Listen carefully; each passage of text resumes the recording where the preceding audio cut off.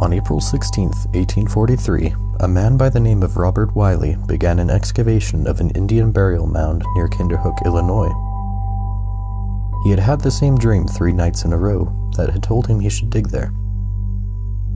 The work was very labor-intensive, so he hired several men to assist him in the dig.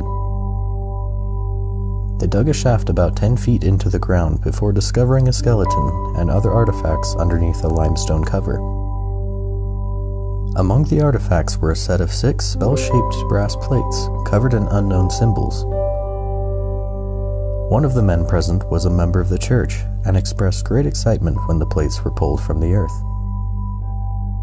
Word spread quickly to the prophet Joseph Smith, and the plates were sent for so he could examine them. When Joseph saw the plates, he had them sent to the antiquarian societies at Philadelphia, France, and England. They informed him that if the language was genuine, it was a dead one, and it was unknown to them. Satisfied, Joseph began to translate the plates.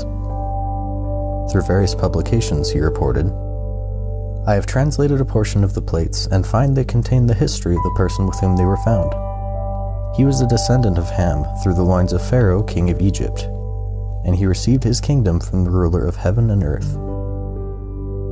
As with other quotes taken from the prophet, this quote was taken down by Joseph's closest friend and scribe, William Clayton, who had spent the entire day in the prophet's home, sealing him to one of his plural wives and speaking with him about the plates, which were on display in his home. This statement, along with other statements about the plates, was published in the form of a broadside in the Times and Seasons, along with a promise to publish the translation once it had been completed. It was speculated that this translation would form the next Book of Mormon scripture, a book comparable to the Book of Mormon in importance. Unfortunately, Joseph was murdered before a full translation could be completed, and any translation manuscript which he may have produced has been lost. In 1879, a man named Wilbur Fugit claimed in a letter to a Mr. Cobb that he had forged the plates in order to hoax the church. "I received your letter in regard to those plates, and will say in answer that they are a humbug, gotten up by Robert Wiley, Bridge Whitton, and myself. We read in Pratt's prophecy that truth is yet to spring out of the earth. We concluded to prove the prophecy by way of a joke. We soon made our plans and executed them. Our plans worked admirably." Members of the church dismissed Mr. Fugit's claim, believing the claim itself to be a hoax.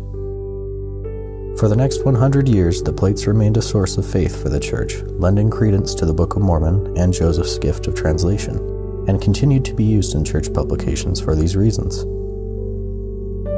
In 1920, a surviving plate was found by the Chicago Historical Society.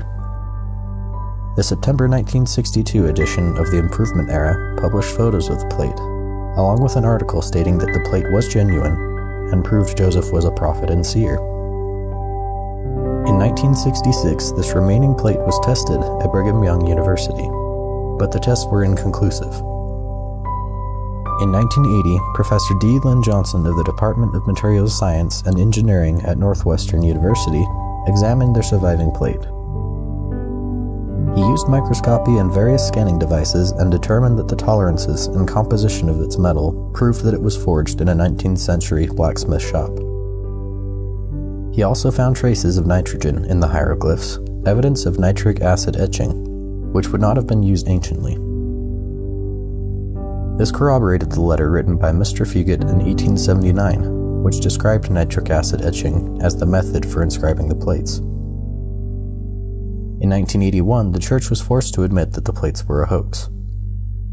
They now deny that Joseph had been fooled into making a false translation, and insist that he had no interest in the plates, claims which are unsupported and in fact refuted by the historical record.